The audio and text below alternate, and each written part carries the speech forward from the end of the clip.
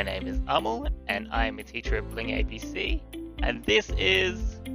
I am Elizabeth. I am a teacher at BlingABC, and this is a fun and interesting conversation with teacher Amal on how to do feedbacks for the different lessons we do with the students. I hope you enjoy it.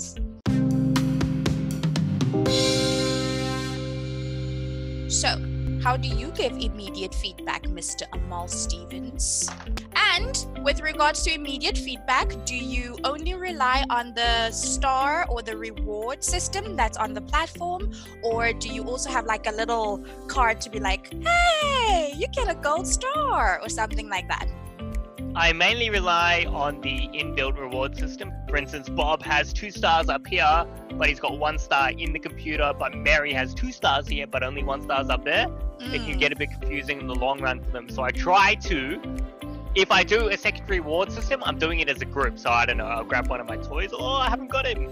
Koala. I have a koala, but he's dropped off. And I'll bring him out, and I'll get them to chat to the class as a group. That's my group reward system. I'm more of a praisal person. For me, it's that thing of you read, I'm like, oh my God, that was awesome. That was so great. 10 out of 10. I'm too hyper and excited when people do good things. So for me, I'm just like happy with a big smile and I'm like, 10 out of 10. That's it. I'll give him a big clap, high fives, that kind of stuff. That's my secondary. I agree. If Selena is reading and Selena's making a mistake in a sentence that she's reading, then I'll stop her and then I'll be like, okay, Selena, the pronunciation of that word is like this. So let's try it again. Okay. And then when she does it right, then I'll be like, that's perfect. Well done. 10 out of 10.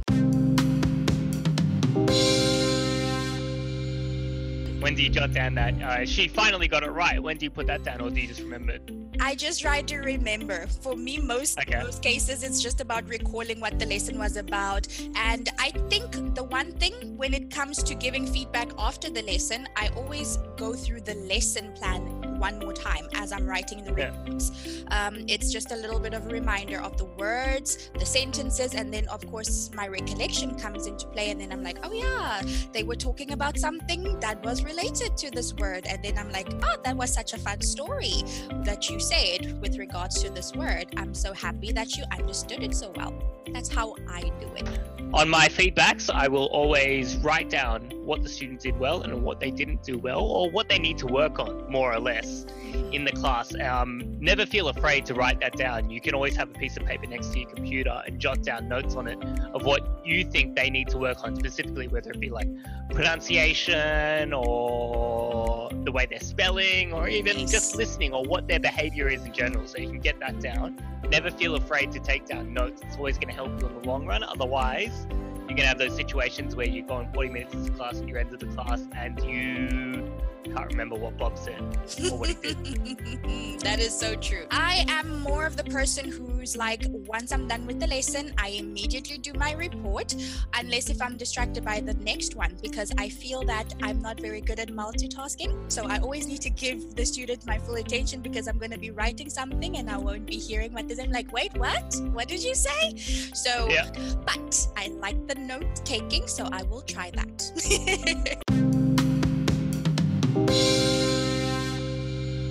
So this is my next question with regards to you taking down notes.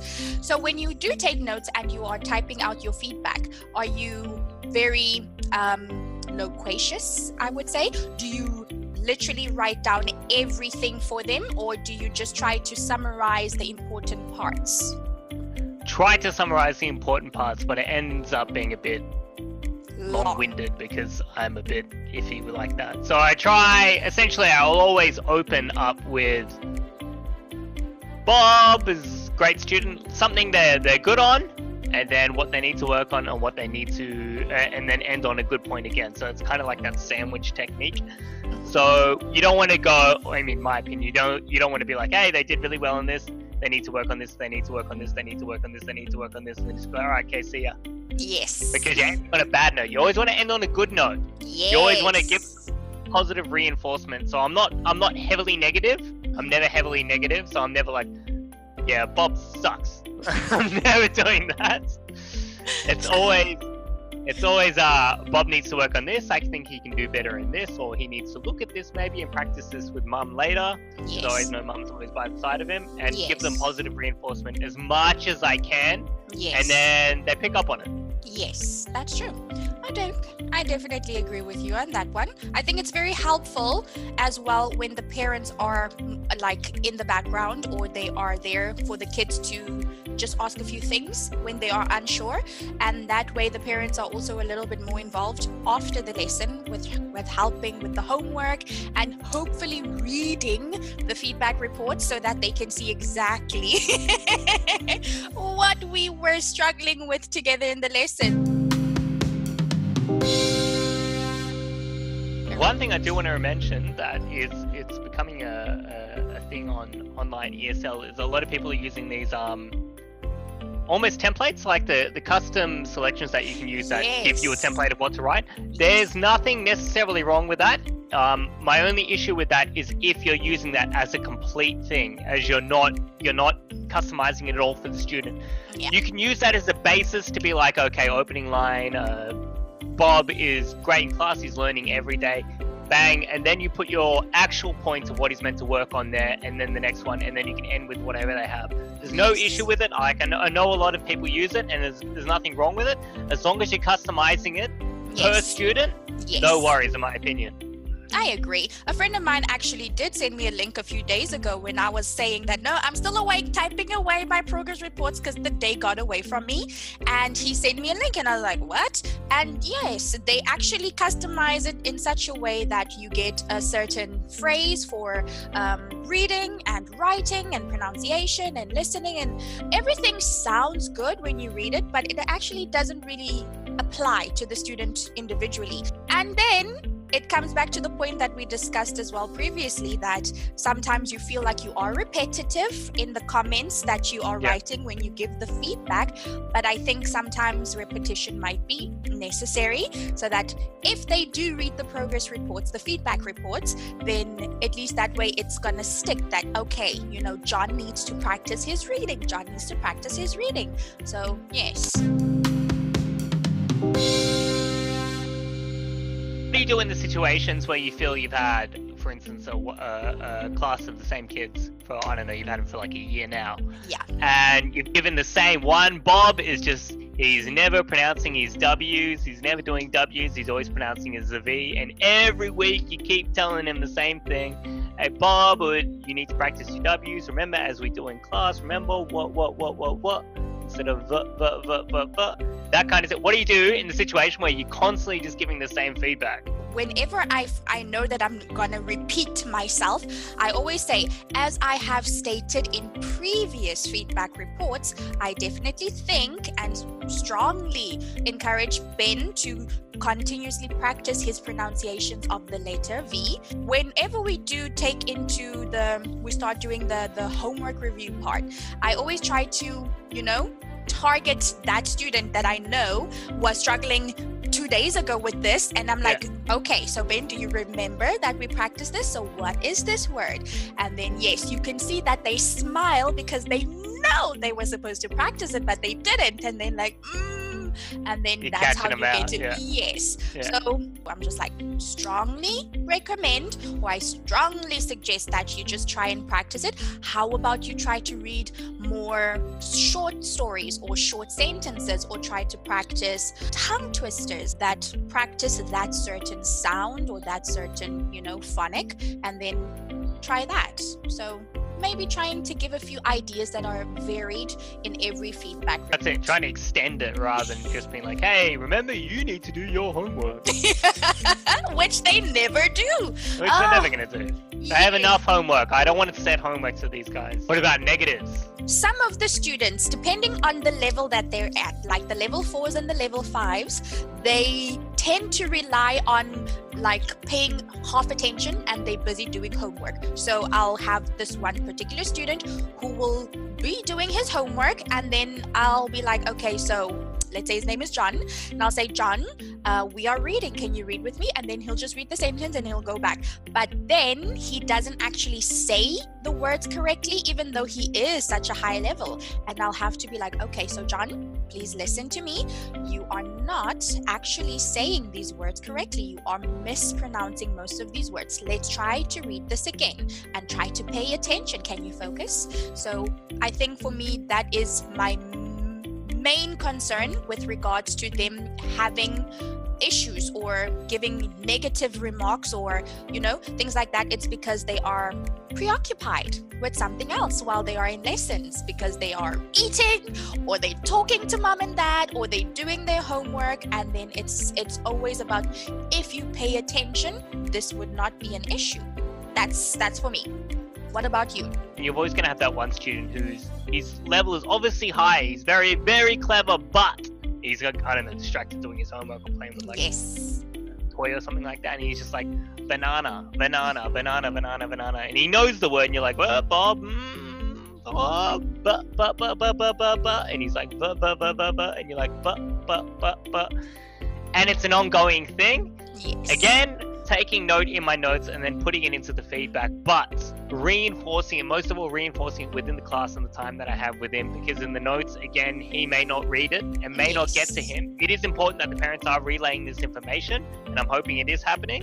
It does happen in my classes. I know the parents are reading and it's getting through, but sometimes if you have a demo class or something like that, the student's a recurring student, you're not always going to have that person reading the feedback. Yes. So it's always important while you're within class to reinforce this kind of feedback that you're giving them, or things that you notice, so they can fix it or make an adjustment while they're within class. Anything you want to add about difficult students? You're always going to come across one. It's going to happen. It's just the way it is. If you do, leave what they're doing in the feedback. Do as much as you can in regards to what they're saying in the feedback. Constantly put it there. As long as you're doing it, you're going to be covered in this regard. You can also get in contact with your DING representative and be like, hey, Bob's really disrupting the class like this. But again, if it gets too much, remember that the mute button is your friend. What do you do for positives? So what are you going to say for positives? You got a positive student.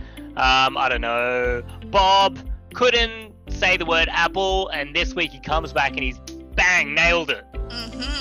That's good. Yes. So then I would be like, Bob, I am very proud. That's the word I like to use. I'm very proud of the progress you've made, especially in being able to recall the word apple and saying it so well.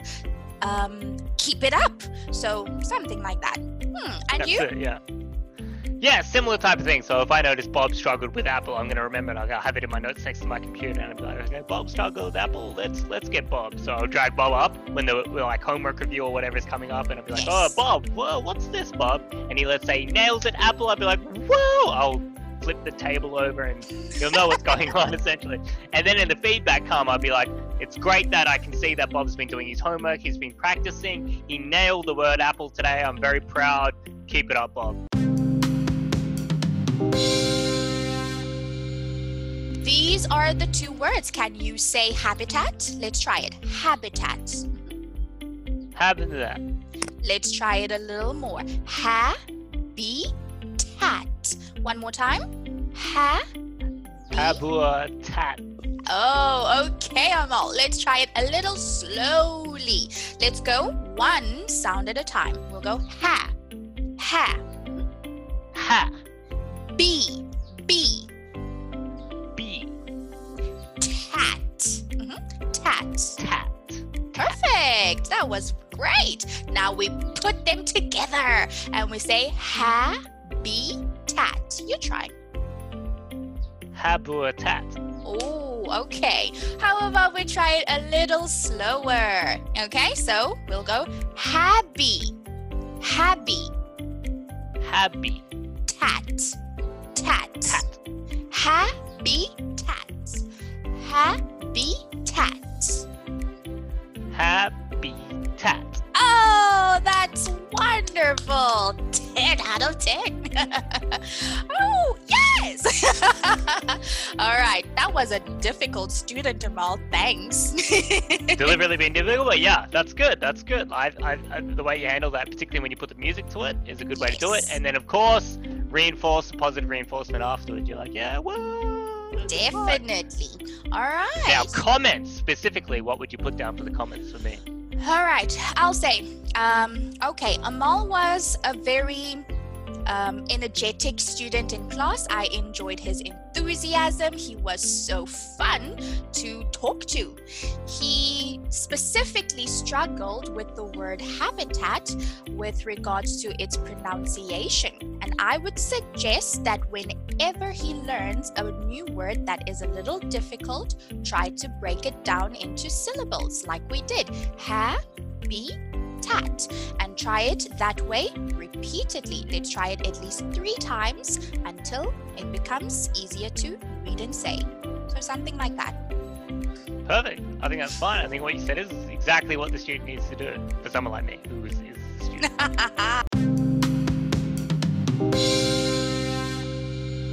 Any closing notes? Yes. You teachers, particularly the new teachers coming in and writing feedback. Just try to imagine how you would feel if you were reading that comment or that feedback. It's that thing of you always need to understand that, yes, you want to encourage this person and you want to give them positive remarks, but it's also important to tell them the negative things so that they understand that there is still room for improvement. Don't be afraid to not give negative, but call them out on what something they need to work on. If you notice Bob's struggling with whatever, don't be afraid to say what he actually needs to work on. Don't think that it's going to reflect badly on you as a teacher, but just remember the kind of sandwich format as we're talking about, where you got the good points and then what they need to work on, and then always end with a good point. As long as you're wording like that, there's no problem. This document that the company sent out about how to actually construct different types of feedback reports, I would suggest that every new teacher just read through all of those examples just to have an idea as to how to go about it. In the lessons, it's always nice for the kids to be allowed a little bit of freedom to communicate. Sometimes as a teacher, you feel like you know more since you speak the language and you want to speak so much to make sure that they understand. But always remember that it's not about you, it's about them. So allow them a little bit more of free reign. That way you also have something more to add to your feedback report. Again, if you're like me and you're a bit absent-minded, don't be afraid to take notes. Even if you're looking down and taking notes, it's not a problem. You're taking notes to remember in the long run. Don't feel ashamed to do it. Constructive criticism, try not to be abruptly negative. You can 100% remember what needs to be improved on. Don't just be like, hey, he did this bad. Hey, he did this bad. Be like, hey, he needs to work on this. Hey, she needs to work on this. At the end of the day, it's just about having fun. And it's quite interesting when you have these various conversations with the students in the lessons for you to actually see how much they know, how much they enjoy talking, and just, that they are actually very eager to improve on their English.